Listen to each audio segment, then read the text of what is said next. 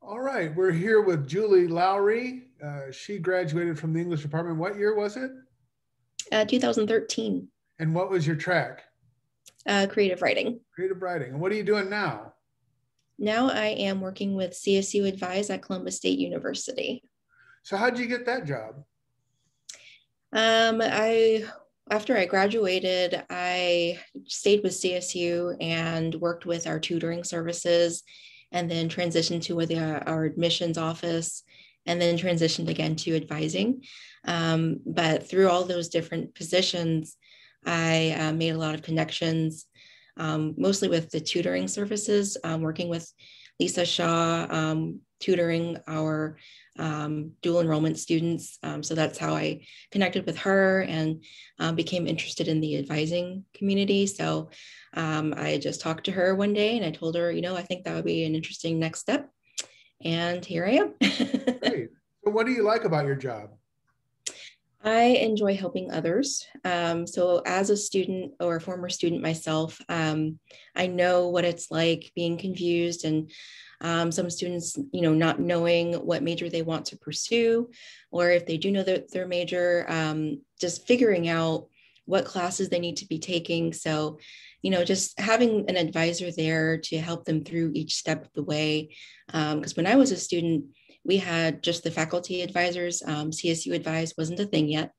So now this is a really great service because it's basically the student's point of contact from being admitted and up until graduation. So it's really great to be able to just be that person for these incoming students.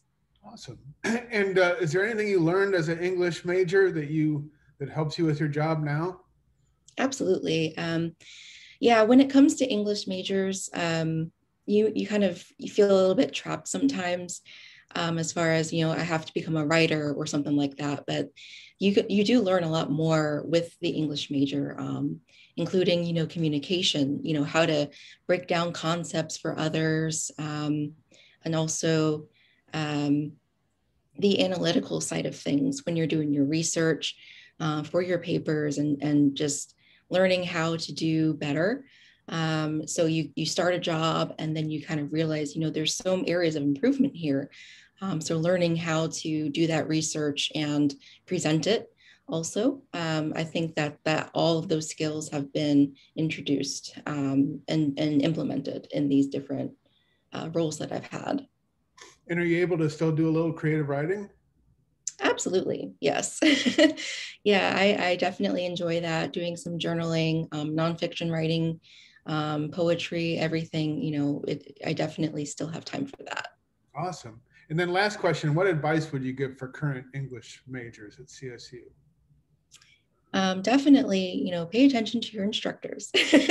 They've been there, done that. So they're the ones that they went through this, and now they're teaching it, of course. But they do know a lot about the career options and opportunities that you'll have, and just don't limit yourself either. If you're finding yourself having trouble finding something in the field of English and writing, don't limit yourself because there is more opportunity that you can still utilize the skills that you're getting out of these courses, like I mentioned, outside of just writing.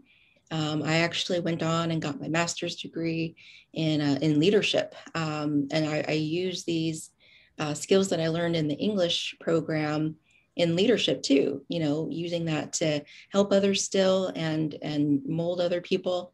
So definitely talk to your resources, create your network, and don't give up. There's so much more that you can do. So I think that's about it. Excellent advice, Julie. Thank you so much for meeting with us and best of luck to you as your career advances. Thank you so much.